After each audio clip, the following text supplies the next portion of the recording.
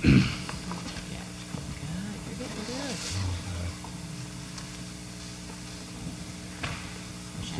today, the 18th? Today's the 18th.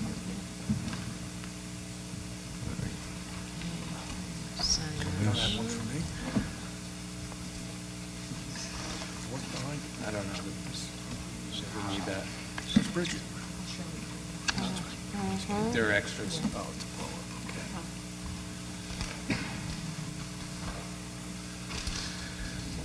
This is the, okay.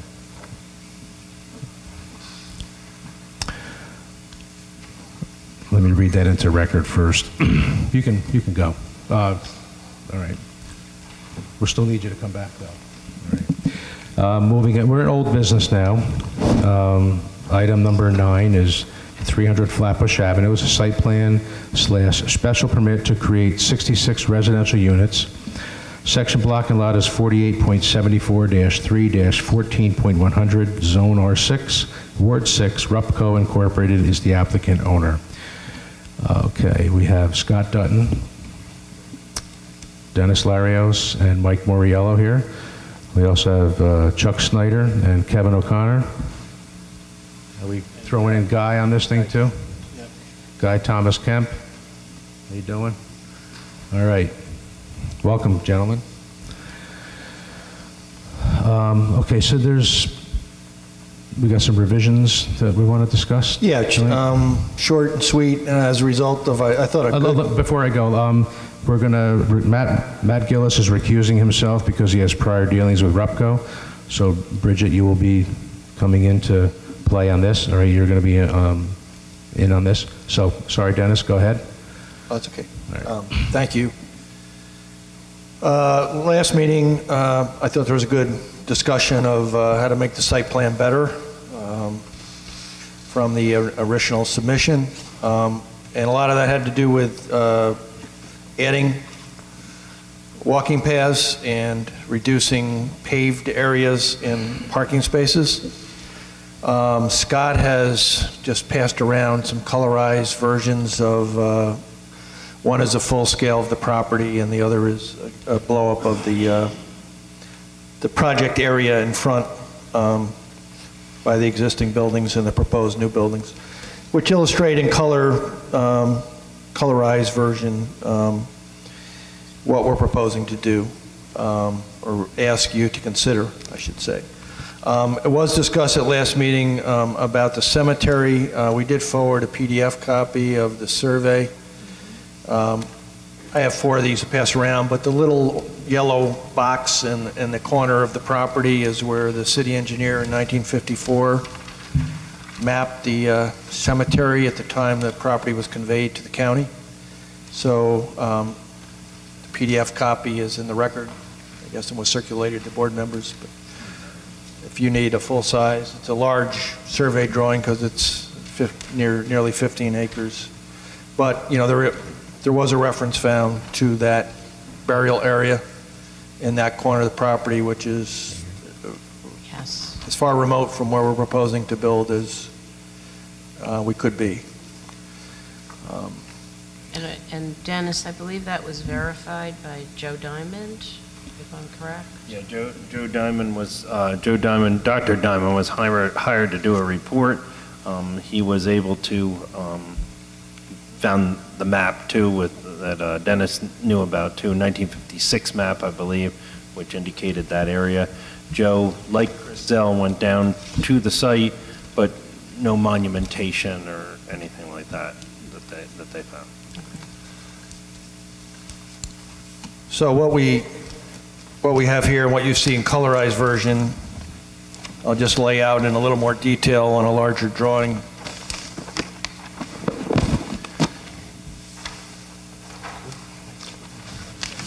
But essentially, we've proposing a walkway, an accessible route walkway, which means fully ADA compliant walkway between the 2 main buildings on the property. You know, Dennis, it might be easier if we use.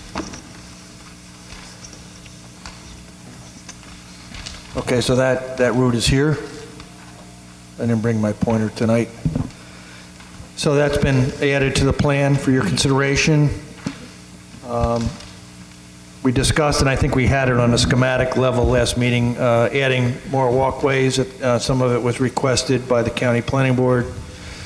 And also, the owner has looked at this, the applicant, I should say, and decided that more walk paths on the property in the area of the building development would be beneficial to the project and to the residents of the project. So that's been added. Okay, what has been deleted or proposed to be deleted is approximately 30 parking spaces from the original plan.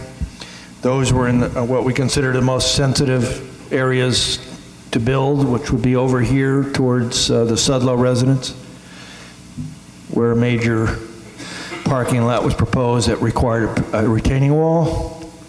We did leave some parking around the back of the building, but we didn't put the big extended lot there either. We're proposing to remove that, and we're proposing to remove the lot that was proposed at the entrance, the lower level entrance, I should say, to in the vicinity of the proposed new building.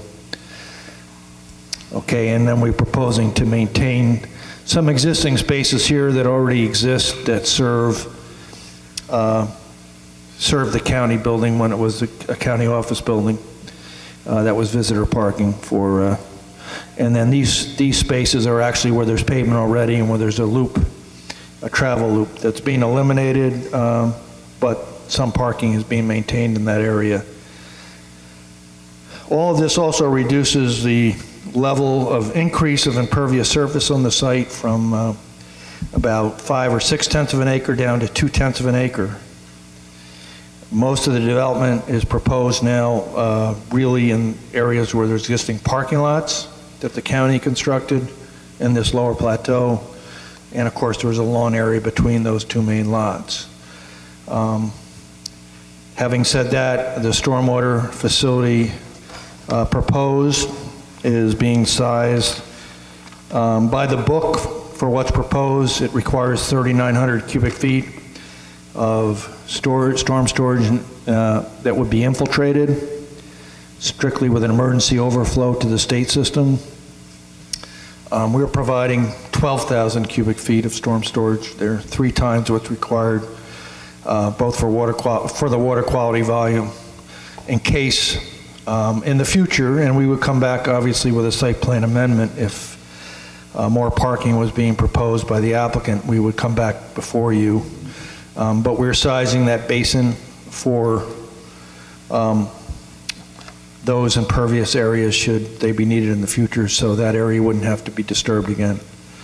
And that was kind of a result of discussion both at the last meeting and with staff. They wanted the water quality basin and treatment to reflect kind of a worst case. So that's it. Those are basically the changes. Removing some blacktop, a lot of blacktop parking that we don't feel, that the applicant and the design team doesn't feel is necessary. We're proposing 90, I think 93 or 94 spaces presently, which we feel is more than ample for the 66 residential units, half of which are studios and half are 1 bedroom. There's 1 caretaker's cottage, which the county always, again, had a caretaker there as well, in addition. And then, of course, about 6,000 square feet of support space that may have employees and may have a parking demand. And we calculated that at one space required for every 300 square feet as per your code, and that's 20 spaces. So we feel that it's more than ample to have 1 space per resident. Most of them will not have vehicle ownership, but there'll be 1 parking space per resident plus about 20 for the office space and about 6 or 8 other for staff and or support services. So. Right. Yes, that was discussed at the last meeting, but that's shown the connectivity to the painted crosswalks.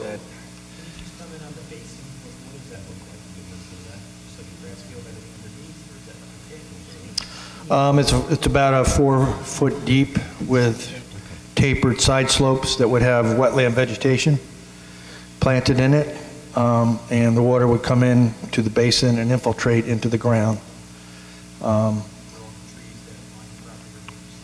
Right. Yeah. The trees that line the property are shown, and none are being removed. And the large catalpa tree, we did make it a design change. Somehow that hadn't been located on prior survey. We went out and located and designed the walkway around that, just so there'd be no removal needed of that tree or trimming of the tree beyond, the bare minimum of normal tree maintenance. Scott? That's it. I think the site plan. Yes. That was added with This- the handicapped They had a sidewalk, accessible it's ramp. requiring the installation, the construction of a ramp at the intermediate island. So, there's a walkway, then there's a ramp. No, there's stairs adjacent to it. So that provides pedestrian flow between the two buildings. And between the two levels of the property as well, essentially. And we've added some other sidewalks on the property in the development zone. And we, again, reduce the development zone to try to keep away from neighbors and also areas where, quite frankly, adding parking is not as natural as here where it's pretty much flat, and here where it's pretty much flat, and along the frontage of the building where it will be a very flat area. So we tried to move it away from slopes and reduce overall site disturbance. So just getting back to, very quickly, the stormwater, the SWIP, you're going to have a revised SWIP Yeah, well, together? to clarify, in February 2017, we submitted a, detailed stormwater analysis on the original site plan, which had those extra parking areas. That was reviewed by the city engineer. He had 3 comments on the report, no comments. He wanted 2 details added to the plan. One was to put a snout in the last catch basin before the pond to catch any floatables so they would not get out in the pond, and to reduce any side slopes on swales to 301 or greater, horizontal or vertical. Those were the extent of his comments. He accepted everything else that was written and presented. He had a few other comments on the site plan having to do with ADA issues, which were also addressed. So what happens in a project, the SWIP is a construction document, almost like the building plans, that's handled administratively by the community's MS4 officer. So the stormwater report is the basis for the SWIP. The SWIP just has, it's a book, and it has the maintenance requirements. Both the city's MS4 officer, the design engineer, and the applicant all have to sign to it, and it goes to Albany and is filed, and also gets filed with the city. So that is being finalized based on these plan revisions now, and with the caveat that the sizing for the stormwater quality basin and peak flow attenuation basin is being kept at a larger size than necessary at the request of the city. But that will look like that pond will be dry except during heavy rains, and it will drain out through the bottom. There's an emergency overflow spillway that would connect to the state system. When Frank Koenig Boulevard was built and this intersection redone by the state, maybe 30 years ago now, the state put a whole new drainage system down Flatbush Avenue, then through an easement, dumped it on the back of the county property, and then it drains down into the, what was Colony Liquor, and now is Wolf Tech and Stavo, and without an easement, but the state did it. So that system, we're just tying in an emergency overflow into that system.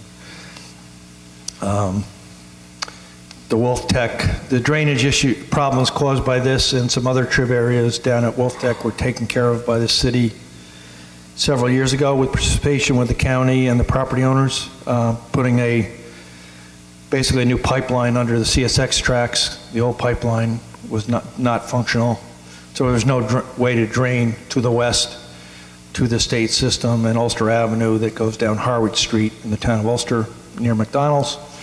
So all that was taken care of as part of the Wolf Tech and Stavo Industry redevelopment of the Colony Liquor property. Don't mean to get too far off track here, but the state does the point is the state put in a major drainage system that we will just be, the site is currently tied into, but we will just be tying in emergency overflow. Okay, and this question actually is for Scott. I know that at the last meeting, I read through the minutes and listened to the audio tape, and there were questions about the architecture of the new building and its approval by historics. And we did have a conversation this morning with SHPO representatives, and it's not including that building. So SHPO only oversees the building that is designated historically, which would be the Alms House itself proper and some of the other outlying structures, not the new structure. And For the tax credit program, that is correct. However, the National Park Service has reviewed the entire site in its entirety, as did Weston Davies at the New York State SHPO office. They don't have authority, but we invited them into the process at the outset, and we looked to Preservation Brief 14 and our historic preservation consultant, Heritage Consulting, talking to the folks at the Park Service and New York State, giving us guidance to make sure that we're following all of the expert and academic guidance that's out there. Very clearly, the Secretary of the Interior's guidelines state that a building shall be of its time. So this is not a building that was built in 1893, the new building, or 1924. It's a building that's will be built in 2018. They emphatically offer guidance that creating a false narrative or a false sense of history by copying or mimicking an earlier time is frowned upon. So. There were comments about wanting to see those drawings, though, which I did send out. I don't know if there's if you have anything with you on elevations, or do they want to see it? Well, we created some nearly photoreal simulations in a 3D model that accurately depict the direction of the architecture. that was in the PowerPoint. Right, that's in the PowerPoint. I brought copies of that here tonight. The building was designed to be a similar scale, the Alms House. It is placed on the site at a lower elevation. It identifies itself as a separate structure altogether. It does not give one the impression that it was an addition or part of the compound at that time. And it's a campus. The property is a campus, so that what you see are different buildings that were different periods of time for different uses, and the architecture is reflective of that. I can appreciate, this debate about style has been going on since the beginning of time. The Victorian style and the federal style and the colonial style, and which style is more appropriate. But the Secretary of the Interior doesn't publish guidance lightly. You know, they have experts and academics and scholars who offer this type of guidance to professionals like myself. And that's very clear, that for us to create a building that was anything but of this time would be wrong. So,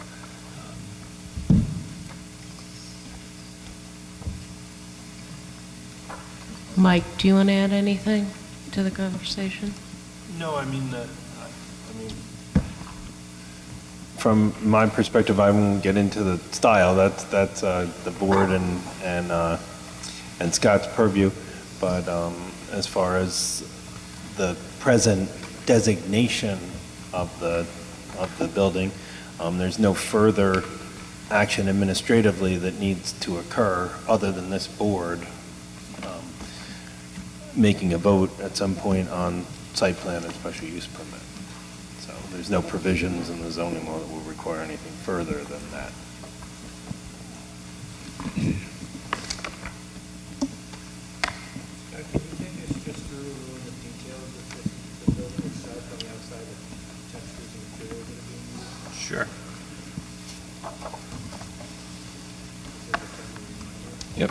So the ground floor is common community shared space for the residents, and then commercial space that has yet to be defined in terms of who will be in there, whether it will be Rupco entirely or another tenant.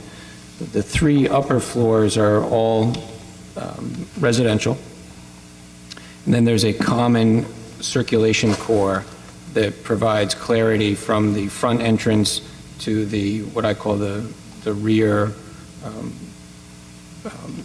plaza or landscaped area for outdoor space for the residents. If you flip to the first floor plan, you'll see that from the main entrance, there's transparency through to that rear space. It's a large community room. The elevation is broken up in an attempt to give it a more residential scale. If you look, they're not numbered. Hold it up. Okay. So if you look at either of the long elevations, we've broken the facade into smaller elements, not unlike in a townhouse situation where there are multiple buildings next to one another, a row house situation. We further broke the second, third floor from the fourth floor to break down the volume as well with a material change there. What are those materials that are being proposed? Like I see dark gray, light gray, obviously glass is glass, but then is this a masonry brick building? Is this a stucco building? It is not a brick building, it is not a stucco building.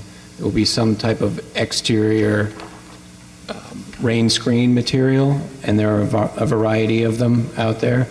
Nichi-Ha is one, where you get a smaller,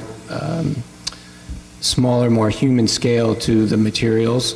If you look, for instance, at the back of the lace mills, we've got on the studio addition, there's a metal shingle, sort of like you see on the cupolas around Kingston on the industrial buildings.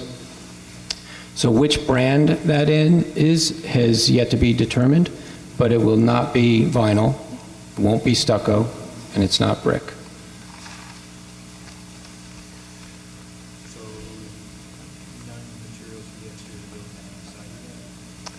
Well, there are a number of brand names for those materials. They are all exterior cladding. There are Hardy board, for instance, Nichi-Ha. There are half a dozen of them out there, and we're not at that point yet. But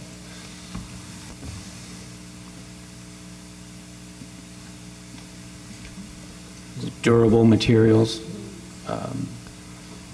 no vinyl, not EFIS.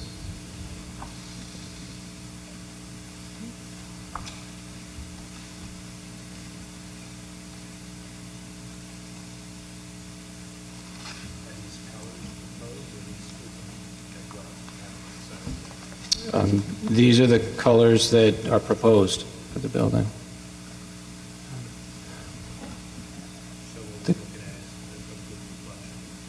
Yes, yes. You know, the idea here for the seniors, and if you look at projects in the architectural magazines, the award-winning projects these days, is to identify light, a spirited response, you know, to this is a contemporary building, this is light-filled. It's the reason for all the glass at the common areas. You know, the days of institutional housing projects are a thing of the past. So this is symbolizing that, that transparency. You know, studies have been done that show that if you bring people out of their, particularly with seniors, you bring them out of their apartments, bring them together with natural light, they'll respond better, they'll be healthier. I mean, that's one of the guiding principles of this project. You see in the landscaping plan that there are raised beds for growing. There's a large communal kitchen in there for teaching and food educators that will come in. That RUPCO runs these types of programs for their staff today, teaching people how to live healthy lifestyles, how to cook their own food rather than buying it from a convenience store, to congregate with their neighbors, to socialize, not to be sequestered in their apartments. And so that's why some of the architecture is reflective of that.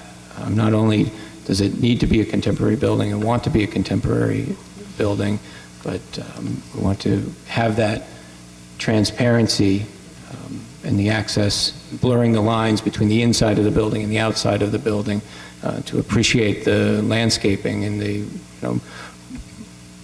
strong gesture that we're making, encouraging people to interact with one another. Scott, one of the questions, you brought it up, landscaping. One of the comments from the County Planning Board was to have a finalized landscape plan. Has that been, is that within this package here, or? Well, assuming that the board is in agreement with the actualization of this plan that was discussed last month, I think everyone seemed to be conceptually in agreement. We asked Dennis to go back and make that a hard line drawing. If there's consensus that we've done as we discussed, then we'll have the landscape architect update her plan. She's already on notice. She has the revised backgrounds, but we wanted to get through this meeting. So good. It wouldn't be a change to the palette. It would just be more a matter of moving 24 of these from here to here and responding to the changes, the reduction in parking.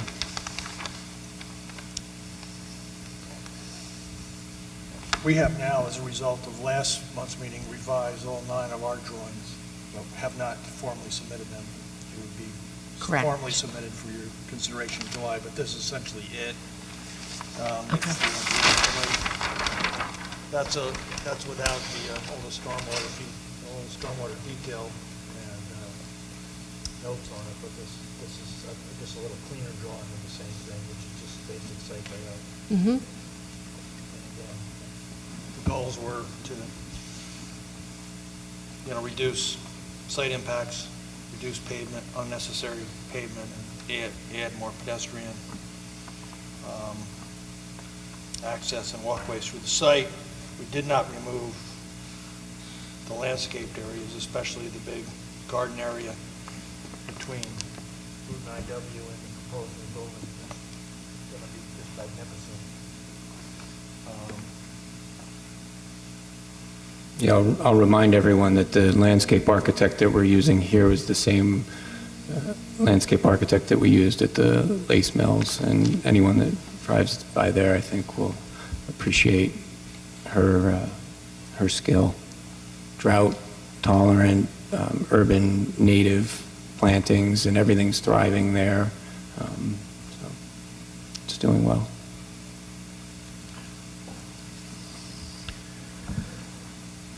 Kevin, do you have anything to add to the discussion this evening? Okay. I'm just, I mean,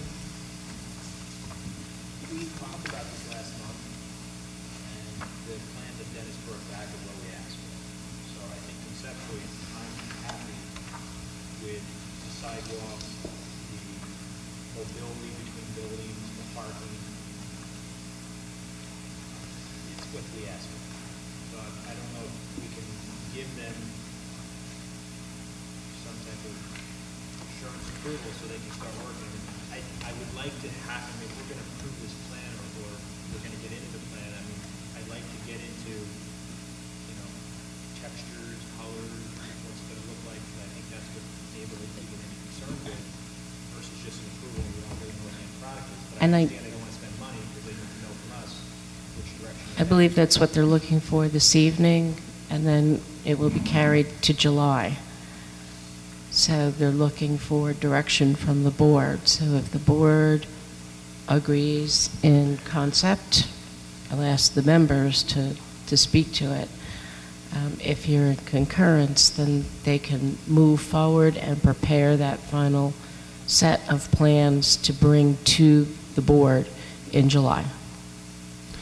And that's something you can bring to us, right, for that next meeting, the type of materials that we're going to look at for what we're using on the building, right? Is Yeah, that something if you want me to bring a sample, I didn't know that we were going to get to that level of Yeah, as long as, I mean, we also have to, I know, we want to submit the revised stormwater plan for the reduced parking.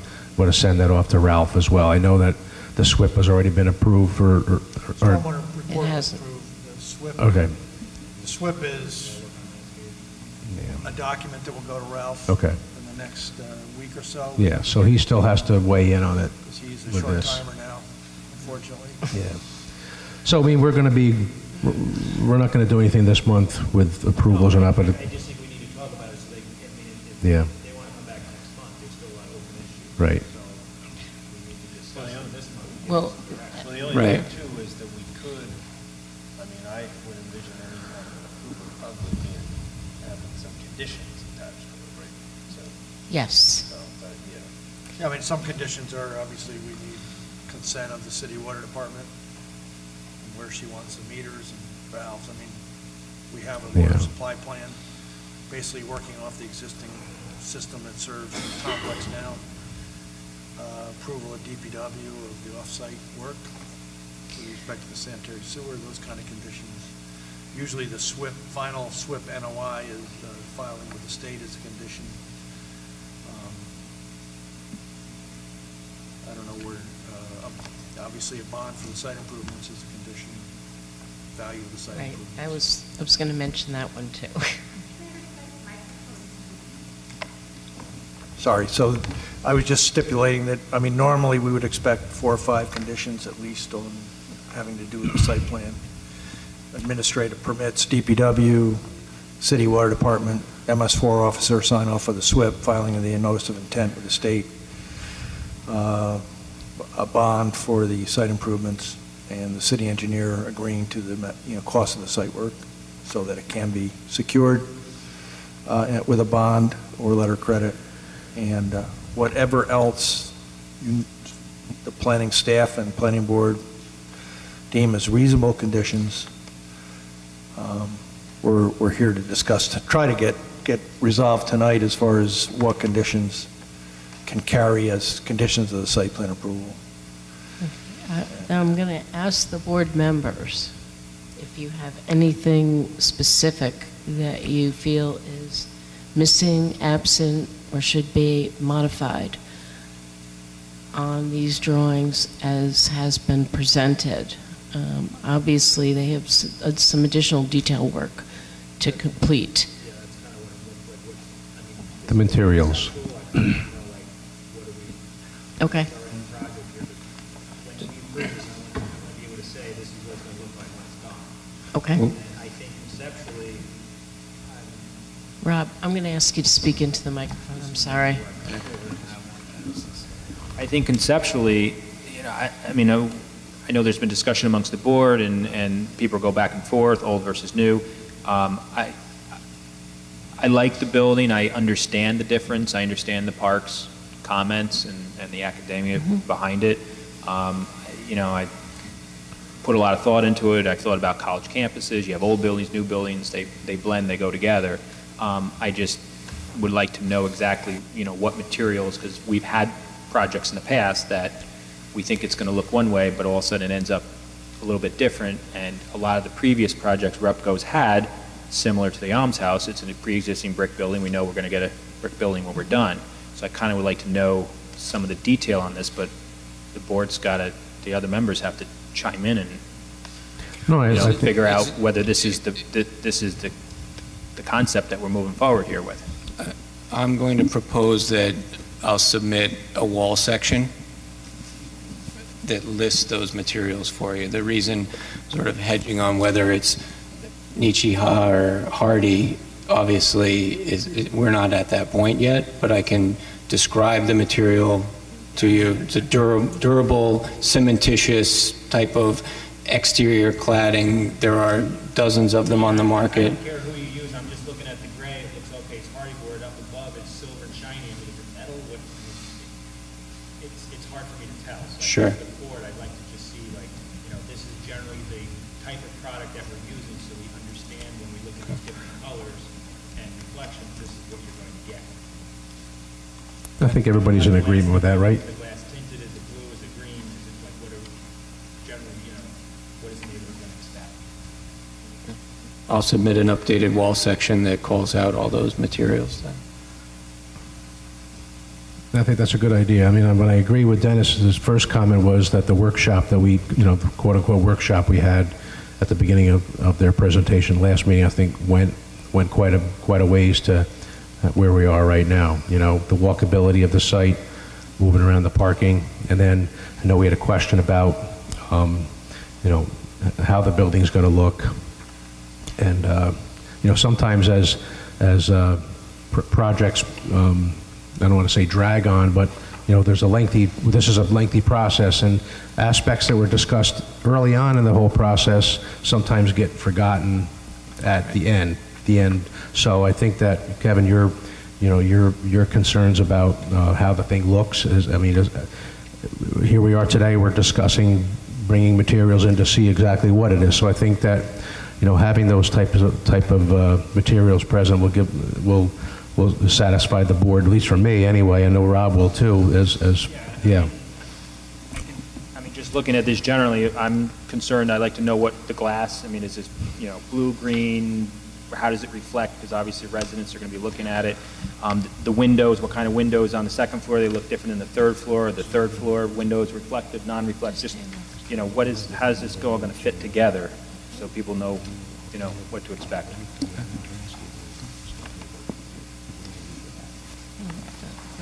Scott had said he's going to bring in an updated plan, and he just wants the direction, but we're fine with that. Okay. And I think we would need to have a vote, not tonight, but at that time of approval, if there were to be an approval on the waiver for the parking too, so that. Okay. Right, and we just received, thank you, Scott, for giving us the updated counts on the units. So we're going to recalculate those and look at the plans again and determine what actually a waiver would mean. Yeah, and just when we do that, I think that we should recognize that the applicant was from the outset prepared and demonstrated that they could satisfy the zoning ordinance, that everyone thinks that this is a better plan for all the reasons that we've discussed, so. Right, and I know that's been discussed about having areas that potentially are held in quote-unquote reserve. Right. For future. Is the final site plan going to have those reserve areas noted? They should.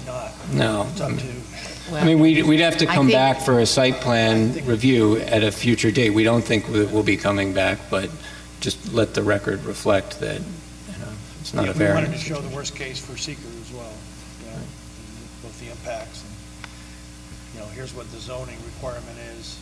There is a provision in your zoning code that significantly reduces the number of parking spaces for if 75% of the residents are age 62 and over. And it's right in your code, but the applicant can't assure you of what the age demographic's going to be other than age 55 and up.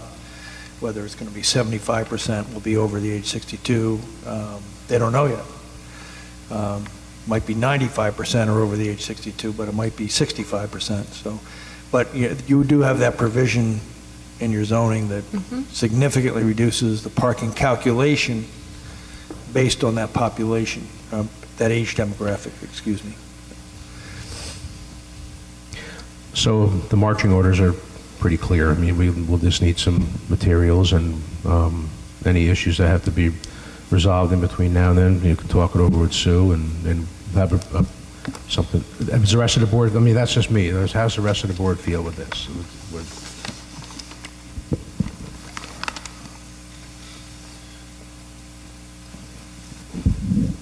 Come back next month and see what they have. Okay.